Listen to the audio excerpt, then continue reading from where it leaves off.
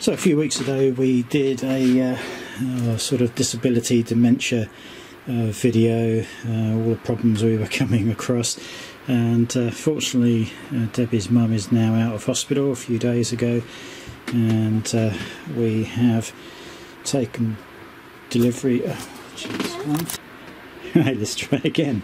So a few weeks ago we did a disability sort of dementia video and what help is and isn't available and how hard things have been. Debbie's mum is now out of hospital, and one of the things we need to do is to be able to get her in safely to the caravan. And I don't know whether I mentioned this before, but looking at the various options I came across this motor step, and it's a battery powered lift that one person can stand on, and it goes up high enough so you can just walk straight into the caravan. So I just thought we would do a quick, I'm not going to do an unboxing, it's too bloody big, I can't get all of it on film anyway. But we had two parcels delivered, one lithium battery, one the actual unit. So I'm going to get it unboxed and get it together, and we'll have a closer look at it. These are not cheap, we're talking about 1800 quid, but this one has a remote control, which was an optional extra, about 90 quid, and you can also get it with a frame all around it as well, which we don't particularly need, but it is available. But anyway, let's get this open and have a closer look. Okay, so just back again with the first part, which is the lithium ion battery.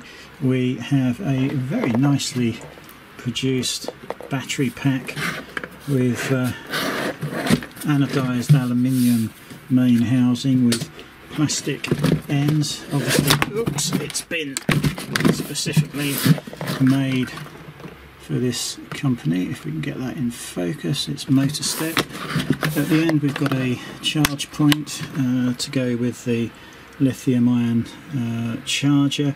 This is 29.4 volts at 2 amps.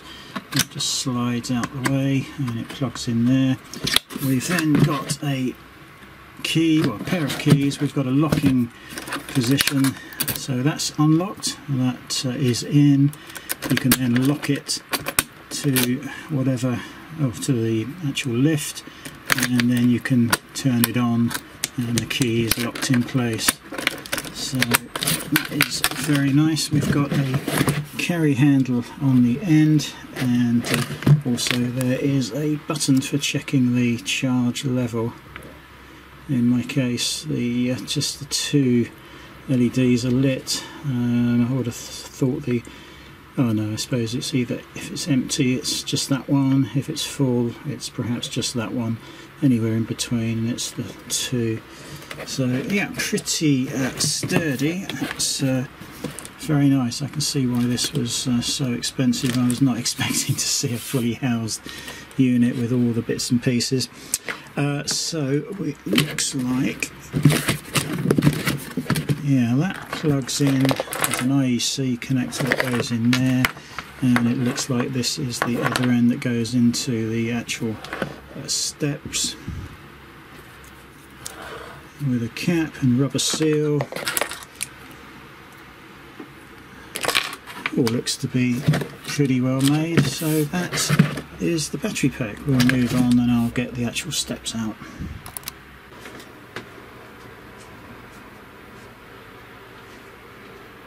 So back again, just thought I would show you how well this has been packaged. I think that's probably the remote control.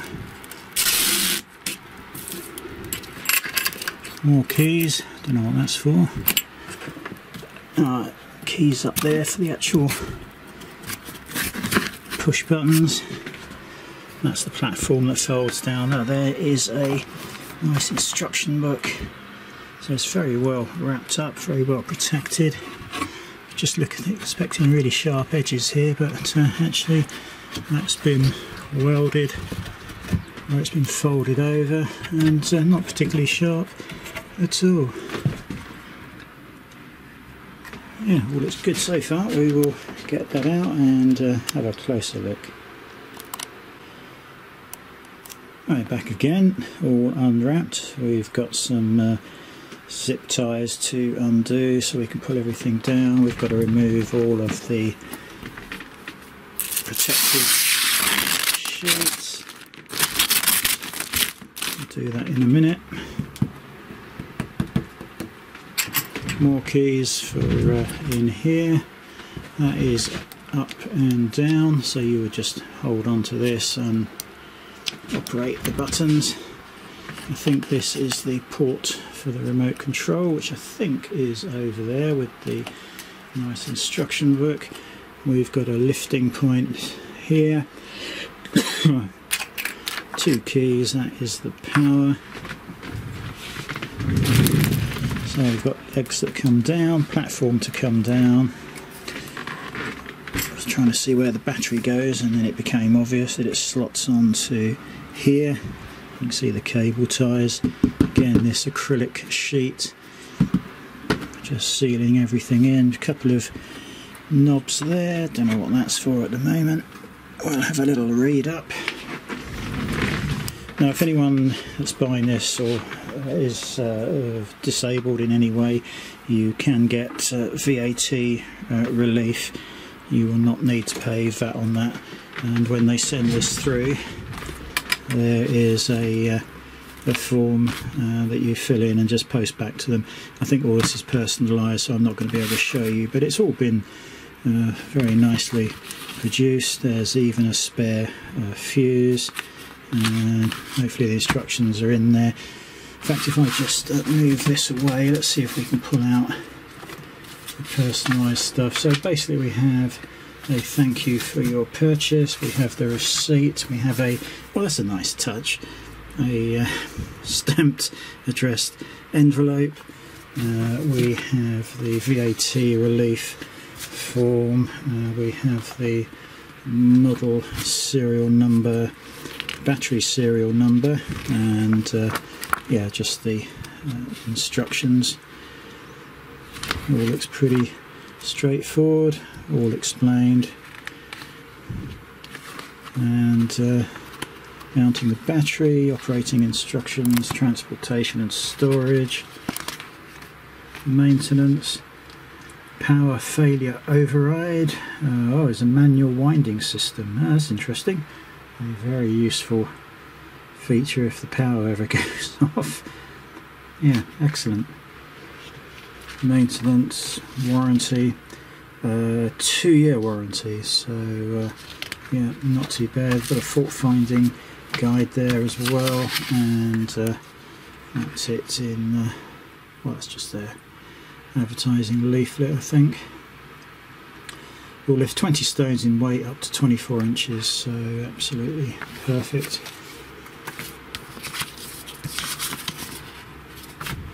Oh, just a few of those then. And that's it. So yes, I suppose whilst we're at this point, no, I'm going to do it separately, I can't unwrap that with one hand, so we'll be back in a minute looking at the remote.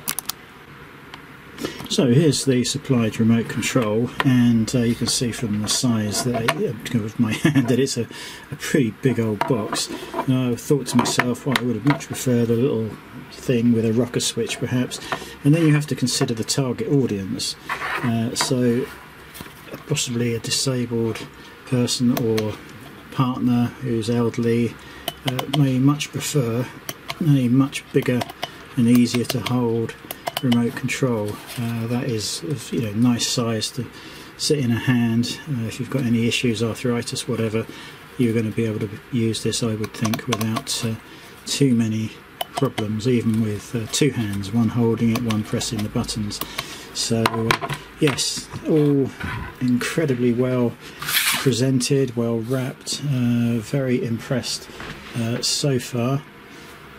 Entirely sure why that one shows a sort of carbon finish when that is not what we've got at all on there. Perhaps this is an older version. I don't know why they would show that. Let's just have a look on this one. I can't tell from that photo, but yeah, so far so good. We'll get these cable ties cut and we'll have a closer look. Okay, so all assembled and cable ties removed.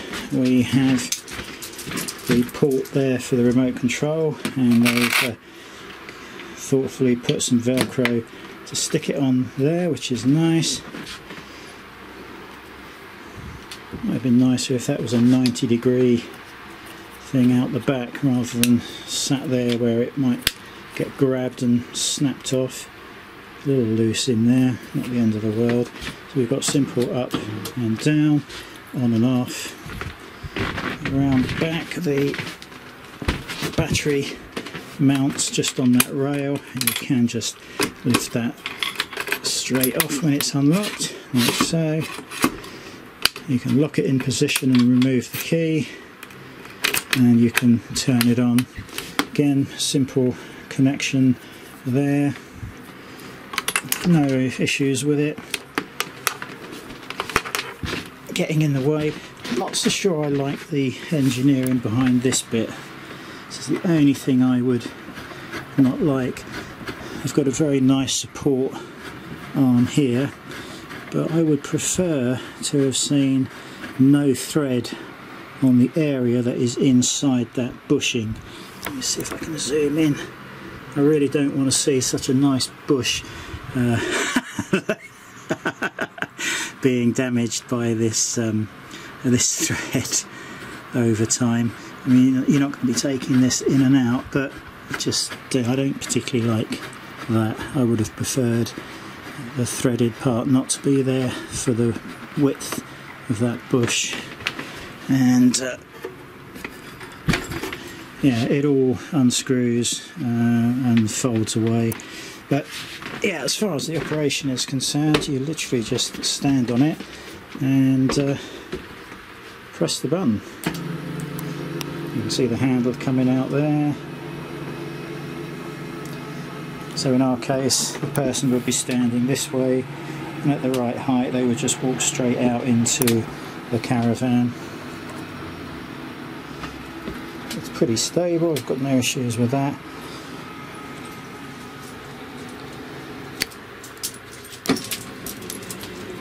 Just going to step off it for a minute. It does say 24-inch height, but when I checked a moment ago it was 23. Let me just put the camera there for a minute.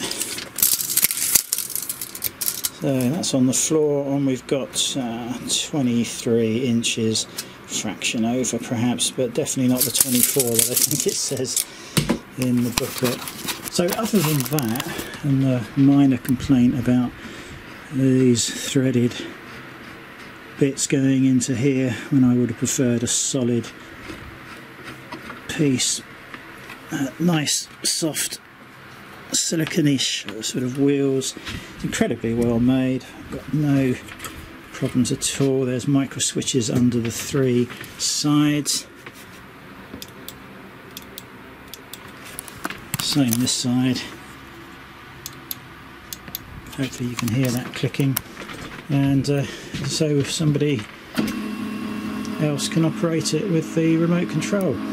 It's relatively quick for this sort of device.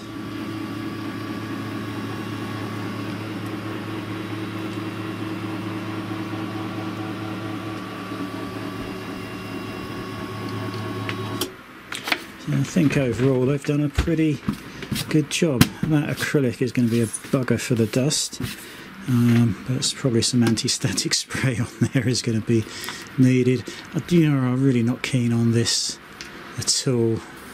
I would have much preferred to have seen that done differently. So yeah, just the height, 1 inch out.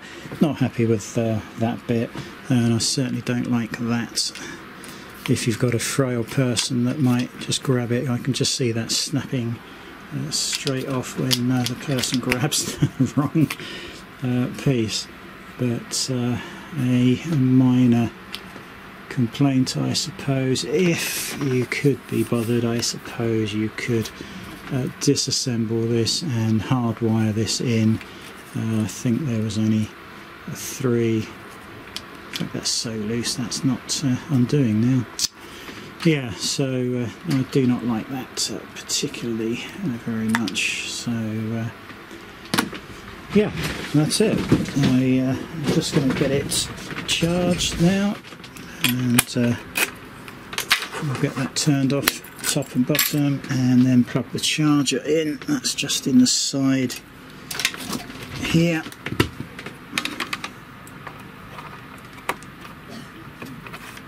And there's no indication on the battery, but you do get a red charge light there, and that will go green when it's stopped charging. So yes please. So overall impression is, well, it's expensive, but I think it's probably well worth it. It's been very well made. A couple of minor niggles that I would have altered myself if I was designing this. Maybe they've got plans to in the future. Incredibly well packed, a lot of attention to detail. Got it to us in the 3 weeks that we requested it to be delivered in, so pleased with that. The paperwork and attention to detail there is excellent. Speaking to them on the phone, they were incredibly friendly and helpful, and it's just so nice to be able to buy something that's been made in the UK. It really is. You know, even this, where they have cut 45 degrees, they have attempted just to file that so there's no sharp edges, which again is a nice touch. Stuff from China would certainly be having sharp edges everywhere you can think of, and even on the deck here it's all been very nicely made. So we are impressed, I think, overall. It's going to solve our problem. And oh, actually I just realised I think there's a screw at the top, so I wonder when you fold this up whether that all strut screws into there. We'll have to take it apart and see. But yes, well made, and made in the UK. A lot of people give up caravaning. In fact, my dad has surprisingly just given up caravaning a couple of weeks ago. Sold the caravan, sold the car, but he is 85 and suffers from a bit of arthritis, which I think is quite painful. But if you can afford this sort of thing, there are ways of getting around the disabilities on our caravan, which I'm, funny enough, going to do a video on shortly, to show you how your 26 grand caravan can fall apart in 5 years. That'll be another video perhaps later on this week. But we have hydraulic self-leveling legs on that, a mover system, so you know, whenever we roll up somewhere we literally just press a few buttons and the whole lot is in place and level. Somebody again with problems having this as well. The only downside, I suppose, is the weight, but I should imagine if you are you know, a couple and you both got problems, maybe somebody on the site, if they're pre-warned, they could perhaps lift this out of your caravan for you and get it in place. Yeah, because if you've got disabilities, you're not going to be able to lift this on your own, I wouldn't think. You know, you're a normal average adult will, but it's something to bear in mind. You're going to need somebody else to lift this in and out. So yeah, look, hope that was useful. It's an option, isn't it? If you still want to carry on. We had no choice. We wouldn't be able to get Debbie's mum in the caravan. She just can't do the steps anymore. She's too infirm to do that. The only other thing I had considered was some sort of seat belt, you know, a strap that can go around her and then around the tube, so it just gives her a bit of support from, you know, going backwards, you know, this way. But if she's facing the caravan, which would be sat here facing towards me, then that is not going to help, because if she fell backwards, she would simply swing around the handle and off. But those, let's say, they do a frame. We decided not to go with it because it wasn't going to be available in time, but there is a metal frame that goes with this, and I think they pre-drilled the holes for us in case we want to add that at a later date. And in fact I can see they've drilled the holes for us there. So yeah, I thoroughly recommend this. I think if you can afford this sort of thing, you still want to go caravanning or motorhome, of course, this will get you up a whole different range of steps. In fact, we will be trying it possibly with some ramps to get up a bigger flight of steps, but that will be for another day. Anyway, look at the Motorstep, UK company, UK made. I suspect some of the components are obviously made in China, but you can't win them all. One clever feature that I forgot to mention: what happens when the battery fails and you're halfway up or halfway down? Well, you take this bung off and you have a little winder, and you can now wind this up or down from wherever you are. Very clever.